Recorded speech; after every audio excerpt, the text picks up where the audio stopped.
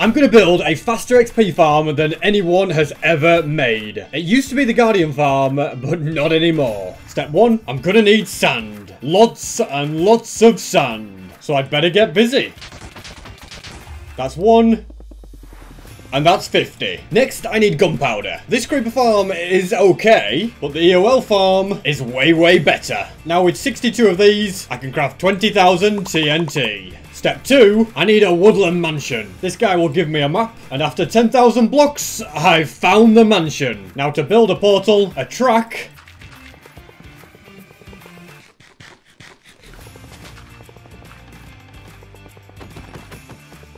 catch 2 evokers, and send them through the portal to my house. Step 3, Operation Powdered Snow. It can be found in 2 biomes, neither of which are easy to find. Finally, the snowy slopes. Here's some powdered snow. All collected and taken home. Step 4, show my brand new poster. Okay, maybe that's not part of the plan. But it is for sale on sp737.store. I signed every single one and left them to dry on my bed. They're limited edition, so once they're sold out, they're gone forever. Now the real step 4 is to put an hour timer on screen, and if I can get 100 diamonds, you have to subscribe. You'll soon see how all of this is useful. Let's go down here, and now this is one epic cave. I'd better get busy. That's diamond number 1, and another 2 here, plus more underwater. Wow, they're just everywhere. That's 64, but now that I've explored all of this cave, it's still going to be a challenge getting 100. More ores right here, some over there, and surely this cave has what I need. Oh my goodness, found a nut chapel. And that's 1 more, or should I say 2, but time is starting to run out. I only need 11 in the next 12 minutes. In fact, make that 7. And so the odds are starting to be in my favour. Getting closer and closer. Less than 5 minutes to go. And I still have to try and find 2 more. Come on. Yes, we got it! 100 diamonds in 56 minutes. Now you have to subscribe. Step 5 is to make a perimeter. This is the spot that it's going to be. I'll mark out the entire area and drain all of the water. Mission accomplished. Now to grab the materials to blow it all up. The materials I need are slime, pistons, glass, redstone, glowstone, coral, rails, walls, and TNT. Then I can start building, and with that done, I have 5 more to go. Looking good. Now I've just got 1 left. Mission accomplished. Now to build the return pads at the other end. These just make it so that the TNT machine gets sent back along. And I have to build one of these opposite every single one of those. Simple enough. There we go. And then I need to quickly head back home, grab some sponge, and drain a bit more of this river. And now I think I'm ready to set all of these off. And Operation Digger Perimeter is in full force. Also just realised I missed a bit of what. Okay, SP, this could be bad. Grab the sponge. Get out of here. Did not want TNT to be landing on my head there. I completely screwed up here. This mountain's a bit high and it should have been removed. So I guess I'll get to work on slightly cutting it back. And that's as much as I think I need to mine. Also got to keep an eye out for water and lava, since that would mess up the TNT. Quickly going to pause these to grab coral to fix this. Now I'll set it off, as well as the rest. And all the rest can also be set off. Starting to get down to lava levels now, which means nipping back home, grabbing scaffolding, plus crafting a few more, then removing a bunch of lava and obsidian. Mission accomplished, so I'll continue blowing things up. Plus I'm finding quite a few diamonds on the way as well.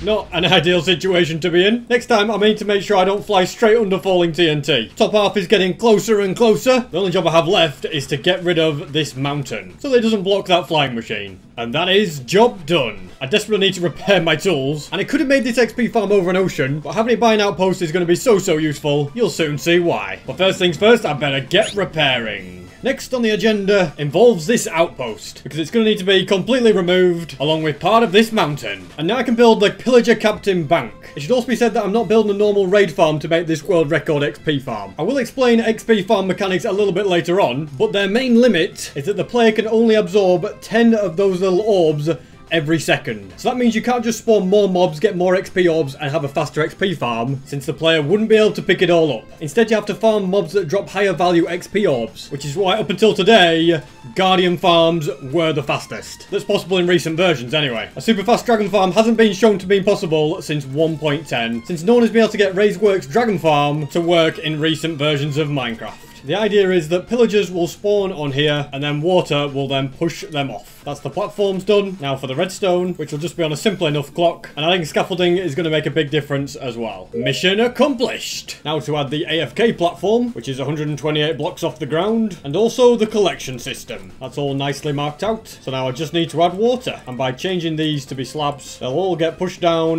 perfectly. Meaning I can now build my glass cage. This is the glass chute the pillagers will fall down. And I need a system that will stop them from despawning at the bottom. Because when they're this far away and they're idle, they can do that. And the system I'm going to use for that will involve rails. The system's slowly getting there, but I need more blocks. So there'll be pointer minecarts down here so they don't despawn. Then they will be sent all the way up this track where they'll stack up and I will be able to sort them by either sending them one way or another. This way we'll have a cactus at the bottom with the hopper minecart underneath to collect the minecarts. And in this direction all the captains will be sent, dropped down here and pushed along by water. Whether this actually all works, I'm about to find out. At the bottom here, the minecart will be sent this way, drop down and slowly float along. Got an idea to make it faster. That idea does involve quickly going back home, grabbing some materials and replacing the concrete with blue ice. And it made no difference. Not to worry, it doesn't really matter in the grand scheme of things anyway. And now to make this farm work exactly as it should do, this mountain has got to go. I'm sorry, I know it's a big job, but I've unfortunately got no choice. So I'll repair my tools, put my best foot forward, build a beacon, and get busy mining.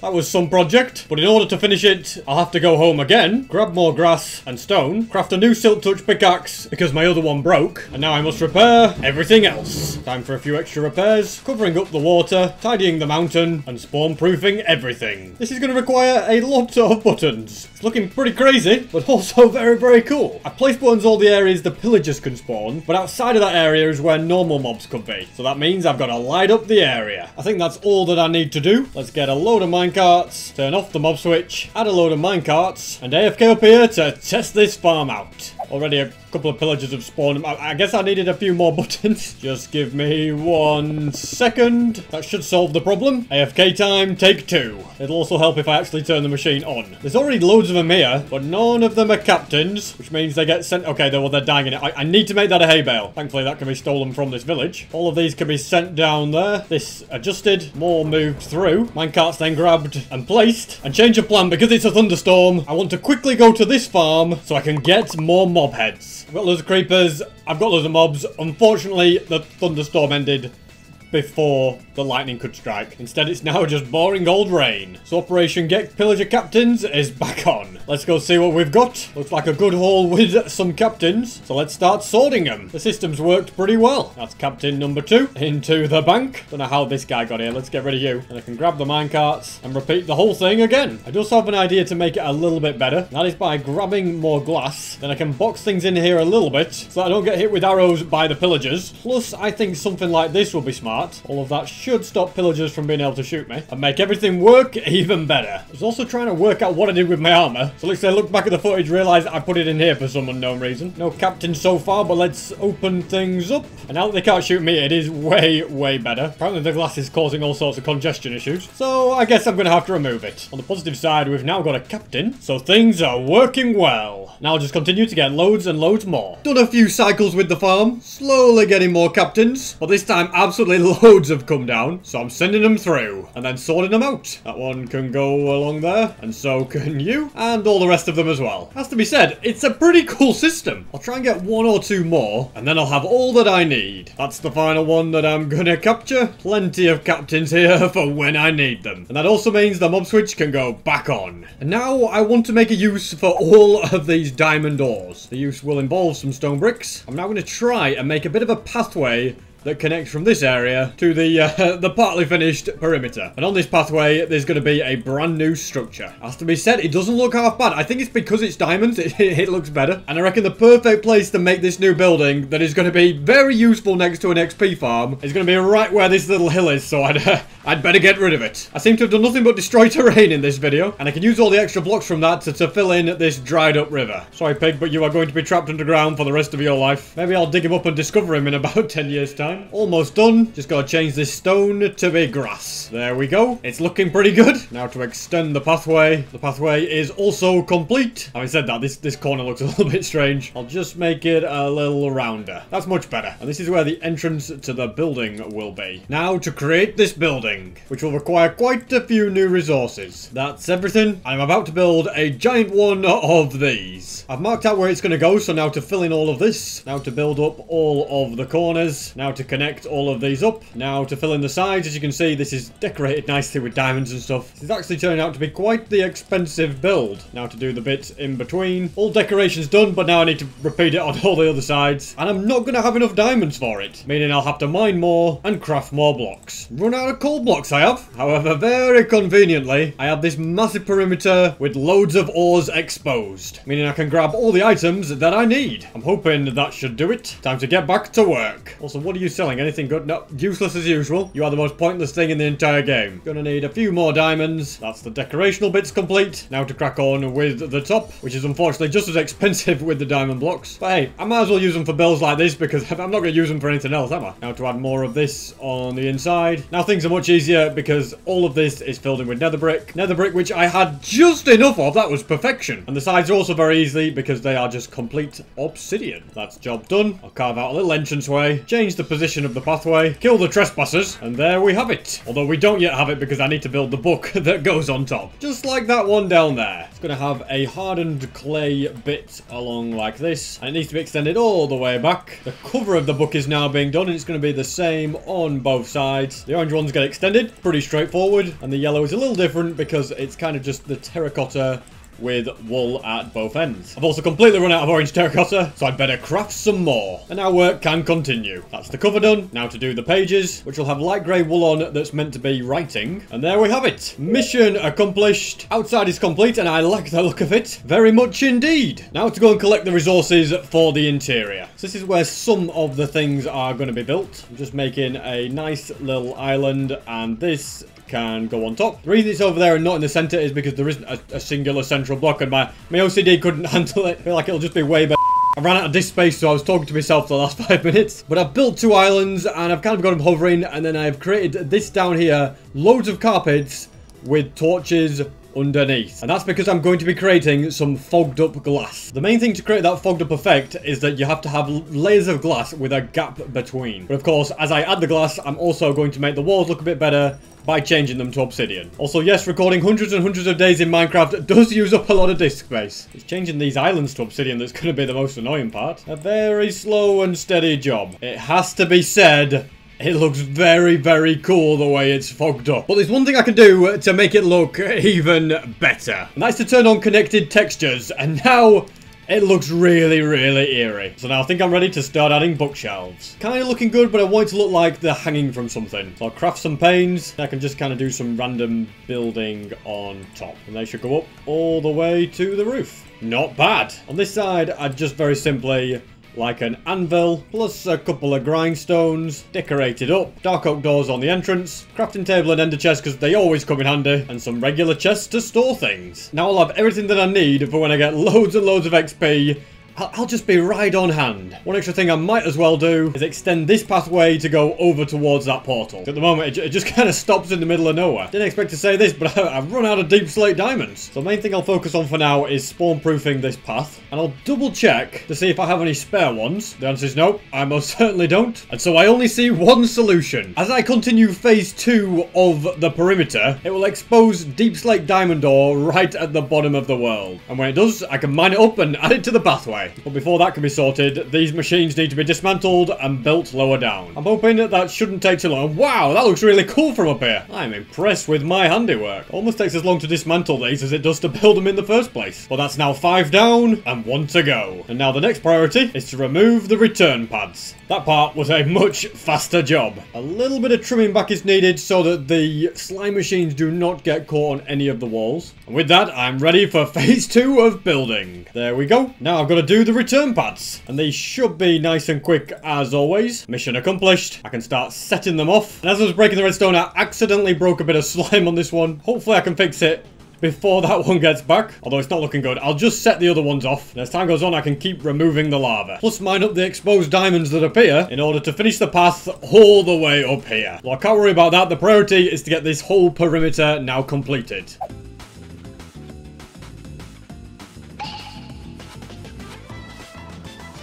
And there we have it. The perimeter is pretty much complete. And one thing I am going to need for the XP farm is quite a few villagers. So I'll give them a bit of bread that will then hopefully lead to baby villagers. As I explained earlier, I need more valuable XP orbs to make a faster XP farm due to how fast the player can absorb XP. So ravagers and withers are the only two mobs that drop more XP than a guardian. And I haven't got a farm to get enough withers fast enough to get XP faster than the player can absorb it, but with ravagers, with a crazy good raid farm, and then if you isolate the ravagers, it is very, very doable indeed. Also got a good amount of diamonds to finish this pathway, which has been a nice side bonus. I'm also going to grab buttons to spawn proof it all. There has to be absolutely no spawnable blocks anywhere in here, otherwise the farm will definitely not work. I'm not really sure how the TNT missed all this, to be honest. There's quite a few down here. My best option is to go over this chunk by chunk, removing any spawnable blocks. Pretty sure everything is now spawn proofed. Every block meticulously removed. This one here got a little bit stuck, so I'll just leave it behind. And building this farm is going to take a lot of materials. It is based off of Kronos Raid Farm V3, but someone known as Garlic Bred has made modifications to it to make it the fastest XP farm. I kind of gave them the idea. They executed it and helped me out with it. So make sure you go and subscribe to them. I will link them in the description because they are way smarter than me and I would not have worked out how to do it. But it's a very, very, very cool farm requiring a lot of materials, so I'd better get busy. Interestingly, not quite as many materials as the old raid farm. I think I did the V2 Kronos raid farm.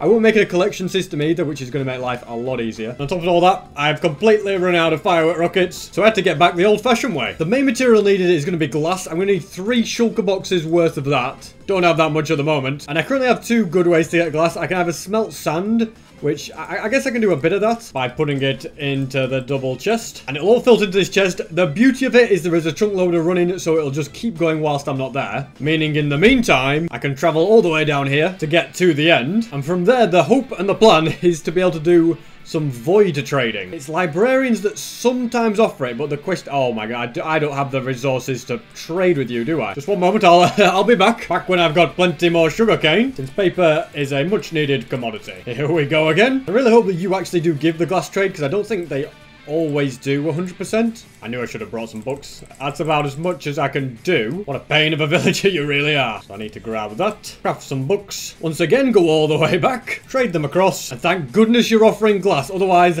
that could have been a very, very long process. But it could have been a massive waste of time, basically. Instead, I can now grab a bunch of emeralds and begin the process of void trading. This is actually going to get me so much glass very, very fast. Managed to max out my inventory already. I get loads from this guy. I'll just keep going until there's a full shulker box. I think it's because it's 4 glass for every emerald. The XP also meant that my pickaxe is completely repaired now, which is quite nice. And in my opinion, that is more than enough glass. Let's send you back. In the meantime, all of this is ready. Look at it, beautiful. And that's pretty much the main building block sorted. I'm going to go ahead and grab white dye, because white stained glass does look a little bit better. And it's not like I'm in any shortage of bone meal. Nicely done. Can also do a nice little firework rocket top up. The next thing I'm going to need quite a lot of is observers. That requires nether quartz, which I have none of, and I require over 4 stacks of them. So I'm hoping that if I go all the way along here, that the bartering farm will sort me out. But it's entirely possible I've already ransacked it, so we're about to find out. Oh, we've got loads. Look at that. Beautiful. That solves that problem. Better if I go back through this slice portal, which is kind of annoying, but it just makes everything... Because the portals don't link properly very well. Getting back through is annoying, but if I do it, I end up in that one. Now to grab redstone, cobblestone, and get crafting. Gives me all of those that I need. I want some brick walls, terracotta, obsidian, slime, blue ice, which I don't have enough of. Thankfully, I know where there's an iceberg around here, which will have plenty of blue ice underneath. If I can find it, that is. Finally. That's more than enough. So there's no point spending time mining for more. I also require pistons, note blocks, trapdoors and walls, repeaters, iron trapdoors, fletching tables, and I needed a bunch of other items which I've collected. All the TNT will be needed at some point. I'm probably going to leave it here for now because it's just going to clog up my inventory. And one of the crucial thing is going to be some beds. Mainly because I need way more villagers to fill up the farm. Very conveniently though, I dug the perimeter right by a village. So as long as I have enough of them, it won't be difficult to transport them to the farm. Plus they're going to need quite a bit of bread to do some breeding. Whilst I wait for them to wake up, I can begin building. This is pretty much the middle and it's aligned in the right part of the chunk. And this is the height that it needs to be. I'm also going to need a villager for this first slot, so I'd better go and kidnap one. You little fella will be perfect for the project. No, not you as well. Single file, one at a time. They all want to go. Rest of them are needed for breeding. I only need to kidnap one of you. Precarious bridge we go to try and land it all the way on this. But I tell you, if I miss this jump, it's good. Oh, this is going to be annoying now. New plan. I'll just kidnap another villager. It's easier. This time, I'd better not miss. Welcome to your new home. And now I can continue the building, which actually just involves getting more villagers into this place. I reckon this time a higher up bridge is probably the answer. That way this bridge can be used for multiple villagers and it's a bit easier for me to get to. Or at least it would be if I build to the right side. This is not where the villagers are. Good job I have more than enough dirt, isn't it? There we go. Problem solved. And I have been getting baby villagers here and there, which is handy. But if I had used my brain, I would have had them breeding whilst I was doing the entire perimeter. Yeah, it's not the most efficient thing, but I only need about 15 of them, so not too crazy of an amount. Down we go. And that is one of them in. Oh man, you're too small for that. You could just walk out. That's not part of the plan. I'll temporarily block that up, and the gate should hold you into position. I'll add all the villagers in probably towards the end because I'm going to struggle, so yeah, but we're just going to get on with more redstone-y kind of things that will actually make the farm work. Walls connected to glass are just basically a great way to send a signal up loads and loads of blocks. I've got another little spot here that's going to have 3 villagers. It's going to be, I think, 15 villagers in total. Well, 16 including the one at the very bottom. But for now, a lot of the build is just me placing glass and placing walls, whilst of course making sure the villagers keep breeding. I've actually now got to a level where things are a little different. This is where all the XP collection is going to be going. So this is where the ravagers are going to fall and die, and the saddles will get burned on this netherrack, and the XP is going to be sent into a chute that will go all the way up to the player. And so that's where the things like blue ice really start to come in. And it's this slime block right here, which is what's going to fire the XP upwards. So every time like the raid does like a cycle thing and the walls update this observer, there's going to be another observer looking at the rails, and then that's going to go ahead and go through here, update the piston, fire up the XP. The water chute areas are starting to take shape, but I do want to light this netherrack on fire, but the rain is a problem. However, iron bars should stop it from going out. So there we go. That's going to get rid of all saddles. Then I can grab water and have it in here like so. And trapdoors are going to just kind of split everything up. So yeah, the XP is what is going to be flowing along the water. That should be mission accomplished. That's the Ravager bit sorted, and there's also going to be another section for villagers in here. So you can see Ravagers will fall down here, die, saddles go, XP into there. It's going to involve looting TNT is how I get the XP from them still. It's a little bit complicated, but I'll explain it when we get higher up. For now, I'm more bothered about seeing how my army of villagers is getting on. It does look as though the numbers are growing, and there's loads of baby villagers. Don't steal all the bread. Well, I guess they're okay as long as they share it when they grow up. Ideally, I'd just keep building this up and up, but I'm not going to be able to get the villagers past if I'm not careful. So I think I'm going to see if I can snake something around here. Then they can be brought into there. And whilst I wait for those baby ones to grow up, I'll keep expanding these tubes. This is as high as I'm going to go for now, because at this point, there's going to be new mechanisms that, you know, make the Ravagers get attached to TNT and all sorts of stuff like that. As you can see, it's a very big chute that it takes to full damage kill a Ravager. On the positive side, during all of that time, loads and loads. Look at all these. Look at them all. More than enough villagers for the project, so I'm going to start grabbing them. Probably be morning by the time I get them all there anyway, by which time even more villagers will have breeded. As we said, the tubes look really cool from all the way over here. I love them. All right, mate, don't be shy. This is just a completely normal, safe bridge. Yeah, we've only had one guy fall down. So statistically, you're very, very safe. First one is in and trapped by the gate. That's those 3 done. Now to add the mechanism above their head. I'm building another mechanism here that will make the XP carry on being shot up, because it gets shot up once, but then it needs to kind of keep being shot up by pistons to get all the way to the very top. One piston push on its own just wouldn't be enough. And I basically just kept building these over and over again until I've got as high as they need to be. There's another spot for villagers right here and one above. So I'm going to go ahead and get all the villagers in, because I've still got 6 down there that need adding as well. And because it's daytime, I can use the job site blocks to lure the villagers up the stairs, so I don't have to worry about not being able to boat them up here. It has been painful getting them to go up this high, but that's it. Just go in there by yourself, please. He's resisting. Don't resist. Come on, just go in the hole. Come on.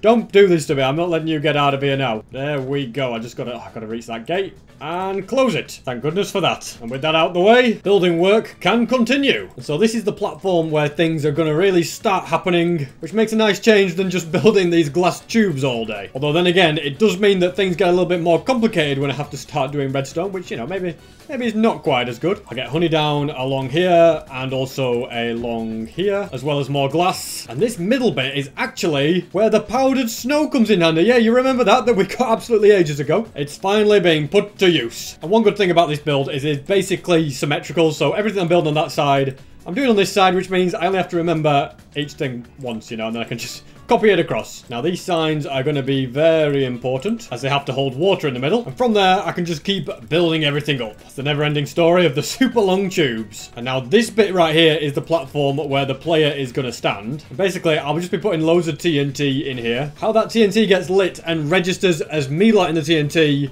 oh, that's another story completely. Now, for more straightforward building upwards, the glazed terracotta is just so that the slime doesn't move it. I'm going to put a creeper head here so that I can't fall down this hole, but the XP can get up it. Since it does use a lot of TNT, this machine, there's going to be a shulker box loader with a shulker there, so I'll have loads of TNT-filled shulker boxes going into it, and it'll just constantly keep replenishing. It is all getting there. I've got another dropper right in that position. Now, these platforms here on both sides iron bars, they're for the evokers that I got all that time ago, so that I can make Vex suppressors so that I don't get killed by Vexes while using the farm. Would rather not die, you know, I've got to 5,000 days. I'd like to last a bit longer. On this slab here, that is exactly where a golem is going to go. And exactly the same on this one too. These walls are to hold the boats that the Vexes are going to go into. I can't remember exactly how you do it. I might have to look it up, because I did it on the other one. I just remember you have to, like, use dispensers to dispense the boats onto water. Otherwise, it just doesn't work. So it could be a bit of a finicky process. At some point, there does need to be TNT in this chute, but I daren't put it in at the moment, just in case something goes wrong and I blow everything up. So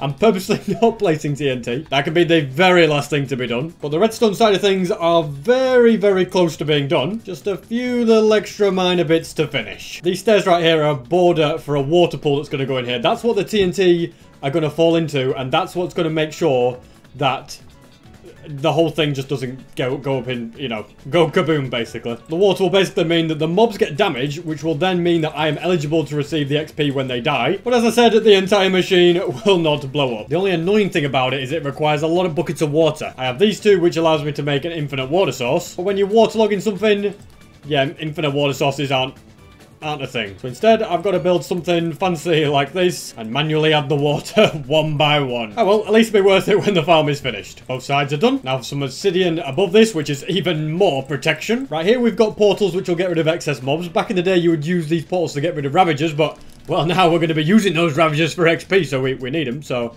we're going to go ahead and put turtle eggs here just to get rid of any pigmen that might spawn. And the big key with this farm is that you have to split the ravagers up and destroy the XP from all the evokers vindicators, because they're worth less and would actually cause you to get less XP per hour based on how quickly someone can absorb XP. Bet that makes absolutely no sense, but that's why this farm has not been done before, because, yeah, it's not about creating loads of XP orbs, it's about creating loads of high-value XP orbs. Anyway, enough of that. I shall get these portals built. And yes, it is now day 5001, and my editor is not going to let me forget about it. Don't really have time for going overtime on this, but considering that it has to be out in like 12 hours, and we're all still going hands on deck, guys.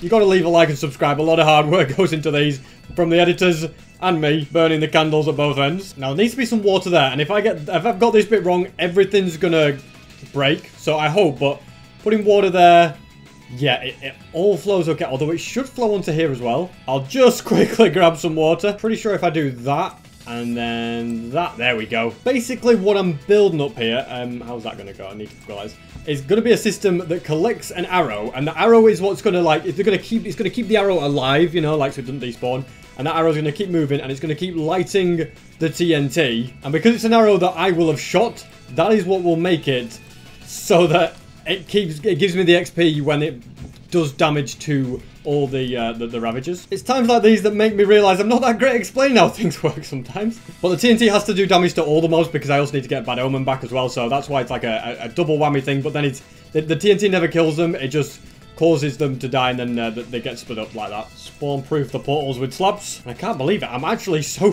close to being done. The lava is going to be the thing that causes the arrow to be on fire, which then allows it to light the TNT. Then a bit more redstone up here, complete with lightning rod at the top so that I don't get struck by lightning. And that, ladies and gentlemen, is almost the fastest XP farm complete if it weren't for one missing mob. Yes, I have to get the stupid evokers through and set up the Vex suppressors, and yeah, it's just going to be...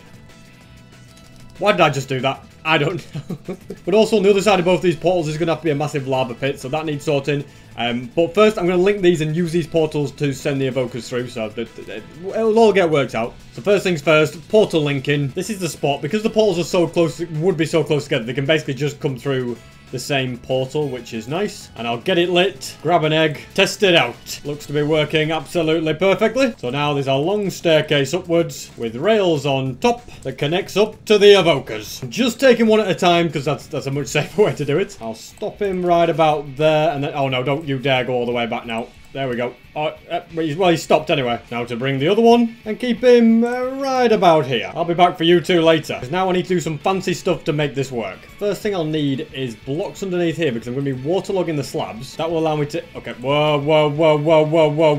I don't think it was going to break anything, but I couldn't be too careful. Let's add a few blocks around here so we don't have any more leakages. Then I should be able to safely do it. There we go. That's much better. Now to grab even more water. And then these upside down dispensers. Each dispenser needs 5 boats. Then levers can be used, as you can see, to put them all in the same place. So you end up with 5 all on the exact same block. This is probably going to annoy me a lot, but I only have spruce wood on me now. So I'm putting a mixture of spruce and oak boats. Yeah, not ideal, but you know what? Just have to live with it. Apparently completely forgot to put water in. You can see, if you don't have water there, that's what happens. You just end up with a random item, which is not what you want. Instead, you want it to actually dispense the boat itself. Now I can remove the water and do the exact same thing on this side. All the boats are done. It's actually a very simple and smart strategy. And my strategy to get rid of the water is just to do that, you know, pick it up and place a block on it. And replenish the egg. Temporarily break this portal, because I know this one will also link, and I think a temporary one just connecting will just make life a little bit easier. Down this exact hole is where I'm going to want him to go. I've got a little corner one here. I'm out of powered rails, but if I go through this portal, I can mine up all of these to get more, since they're no longer in use. Let's get this guy going up the ramp. I'm hoping he doesn't see me. Yeah, no idea. Also, just going to have to remember to break this. There we go. Stupid Vex in there. No, get out. This is annoying. Okay, this just makes things a little bit... Get in there, that's it. We're alright, we saved it. Hopefully, I can just go... Oh, no. Oh, come on, SP. That's it. Push him. He's going in just where he should be. Now I only have to modify the track and do the exact same thing again. There we go. This time it was much more straightforward. Now to remove everything, like these portals, spawn the golems, place a few repeaters that I definitely cannot forget about. And finally, I can begin the giant lava cube. Once that's done, the farm will be 100% completed. That's it done. I didn't put a roof on it. I kind of forgot to, and I put all my blocks back. I hope it works. I hope the whole farm works. If it doesn't, then I'm just in big trouble, because I could really do with going to bed, and I've spent a long time building this. Now, in here go full shulker boxes of TNT. I can dispense the first box there, as you can see. Now TNT is going into there. The only possible thing I can think could go wrong is if I've missed a block somewhere and a raid spawns down there. That's the only possible thing. At least that's what I'm telling myself. Let's go and kill one of these pillager captains down there. Then I'll be able to put this entire farm to the test. So let's take out one of these. This is probably the easiest bit, actually, and I'm quite glad I built this entire system. From here, I need to stand on this platform and flick this lever, and if everything's working correctly, the machine should be doing what it should be doing, and all the raiders will be falling into that blast chamber. You can kind of see them. You can see some ravagers going down there already. So the next bit is to come up here, fire one singular arrow and push this button. Then I just start placing TNT. Eventually the TNT will get ignited by the arrow, and there we go. It's taking out the raiders. It's slowly getting me XP. Well, it will at least get me XP when it finally travels all the way back up to me. It's just going to take a moment for that, and the farm takes a few minutes to get to full speed. I think I hear XP. I can't actually tell if I'm getting the XP. It could just be repairing my armor. Yes, I can hear it. Look at that. And now look how fast it's going okay. Because I have 338 levels, it doesn't look that fast. But the farm's still getting up to full speed. And just look at how fast the bars are now going up. It's going insanely fast. I think it's at full speed. This, ladies and gentlemen, is the fastest ever XP farm, at least in recent versions of Minecraft, that's possible. Anyone else has built twice as fast as the Guardian farm. And it doesn't use hunger like other raid farms because using TNT, I'm never going to get hungry. So there's not much else I can do other than sit, chill, and place TNT. And I'm going to keep that going until I get to level 500. And there we have it, level 500. In the next episode, I'm going to get to level 737 and maybe even 1000. This really does make life so much better.